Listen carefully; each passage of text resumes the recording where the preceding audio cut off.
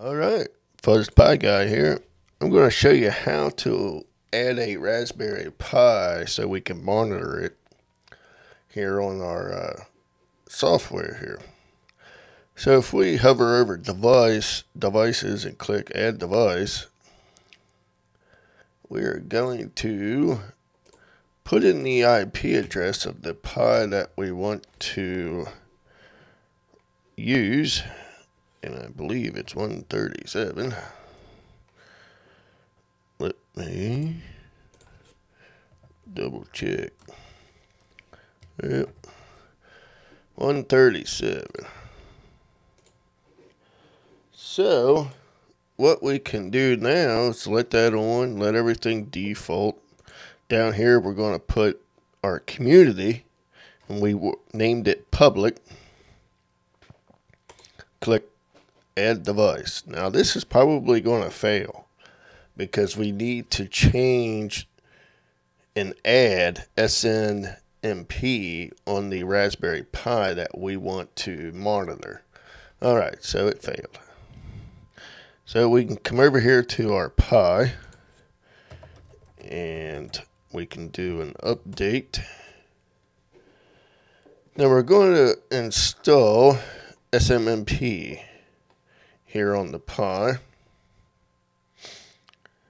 Then we need to edit the file and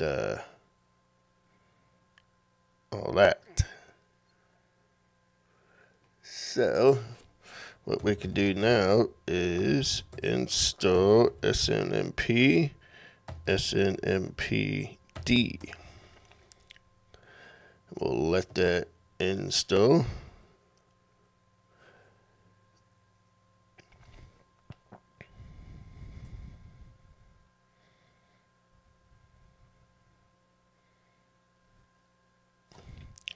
Alright, with that, we can do a sudo nano.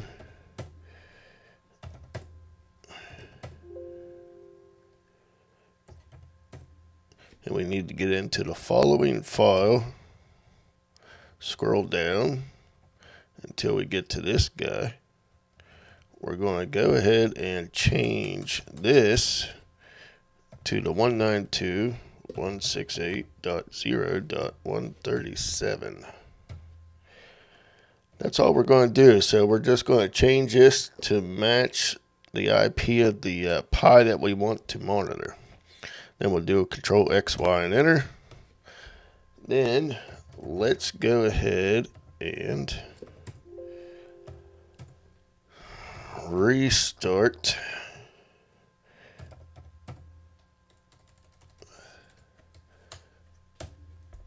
the service.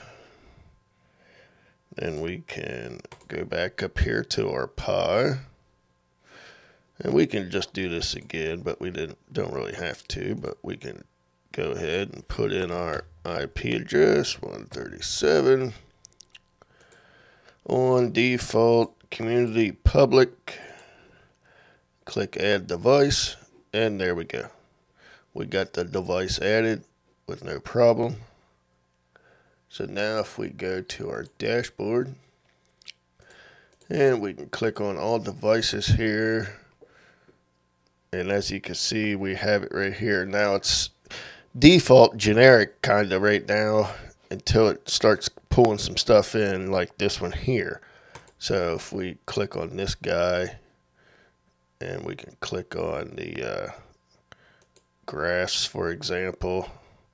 Now I just fired this Pi back up, but you can see here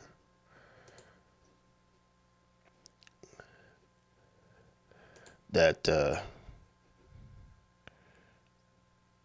it's starting to show some stuff. Might take a little bit for things to start coming back in. But as you can see,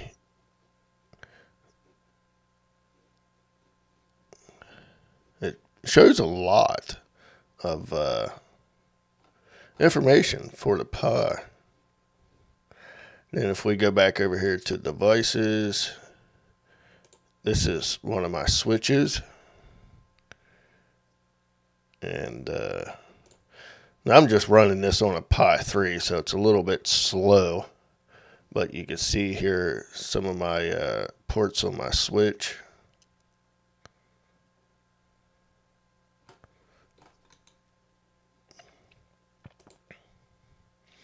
And some of the graphs here. So anyway, that's how you add a Pi to our LibreNMS software. Like I said, it'll take a few minutes for this to start popping some things up and change over to the Pi icon like this guy, and start showing this stuff and all that. But then we can click on the little gear here. You have a lot more options here. I mean, there's so much to this. I mean, you could spend hours on this software to go through everything. I mean, I would definitely recommend you running this on like an Atomic Pi or something, because it's just a little too slow on the Pi 3. So anyway, that's pretty much how you add a Raspberry Pi to the software. So thanks for watching. Stay tuned for another one.